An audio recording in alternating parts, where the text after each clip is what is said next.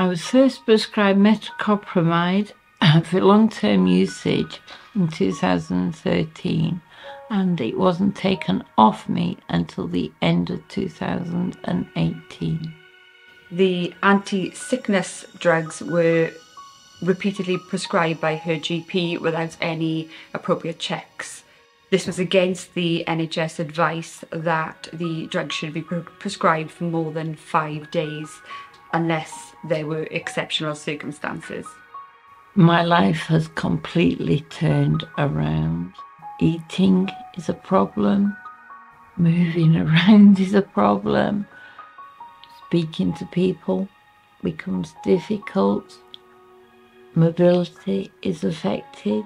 Petra was first prescribed the metoclopramide in 2008, and then in 2013 a warning was issued by the Medicines and Healthcare Products Regulatory Authority to say that GPs should no longer issue repeat prescriptions. Sadly, this wasn't the case for Petra. In total, she was issued over 30 repeat prescriptions by 5 GPs. Despite Petra returning to the GP on numerous occasions, complaining about blinking of the eyes or jaw grimacing or uncontrollable jaw movements, vision disturbance and weakness to her feet, the GPs continued to prescribe the metoclopramide without any checks and reviews, and her concerns were dismissed as being anxiety. Petra was taking the metoclopramide for 8 years in total. She received a diagnosis for a movement disorder, tardive dystonia dyskinesia. She has had a DBS device fitted to her brain to control her facial movements, and she is now wheelchair bound. She has had a few life-threatening incidents where she has difficulty eating and swallowing, which has resulted in her suffering with pneumonia and sepsis. I would say to anybody that is being currently prescribed metoclopramide on a long-term basis, and by that I mean anything exceeding 5 days or post-operative, question it. Go to your GPs, ask them if there's an alternative medication to that, and what are the possible dangers of being on metoclopramide long term. When I first spoke to Petra, she was understandably upset. She was nervous about having to bring a claim, and she was angry. Like most patients, Petra put her trust into the medical professionals, and she believed their advice and reassurances. This has sadly resulted in Petra being left with conditions which restrict almost every aspect of her life. It has had a devastating impact on Petra's life and her family life. This case raises serious questions around the issuing of repeat prescriptions and ensuring the welfare of patients is not put at risk by the failure to properly listen to patients and the failure to carry out checks when issuing repeat medications.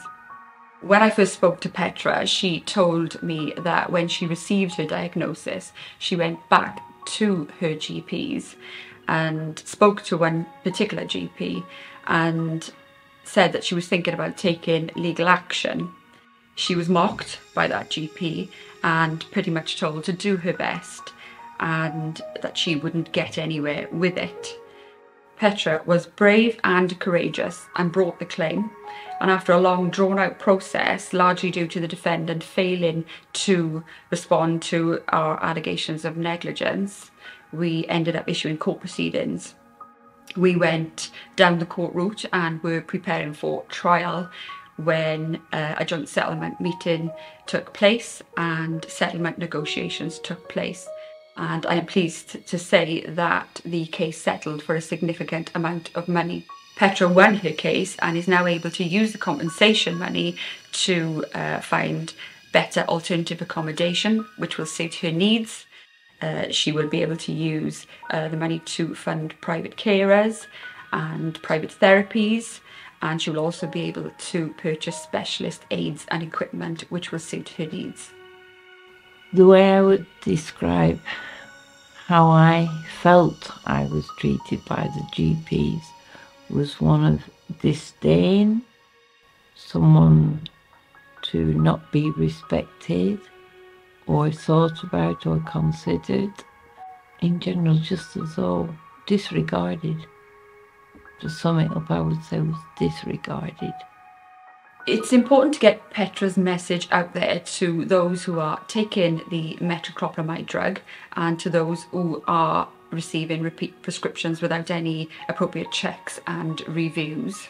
If something feels wrong or you have concerns, then you must speak to your medical professional and you must continue to go back to them until your concerns are heard. Fortunately, the GPs were not willing to listen to Petra's concerns, but we were able to make sure that Petra's voice was heard. Now, she is bravely sharing her story in the hope that anybody else going through this same or similar situation will not feel like they are alone like Petra did. Often, it is too easy for people to access repeat prescriptions without the appropriate checks and reviews. This could potentially lead to more devastating cases like Petra's. We very much echo Petra's message that if something doesn't feel right, then you should seek medical advice. And we would urge people to seek support if they feel that there has been substandard medical care. Fighting for my independence is the biggest challenge for me. I need to remain independent for as long as I possibly can. If you feel that you have experienced substandard medical care, then please feel free to contact me so that we can discuss your concerns.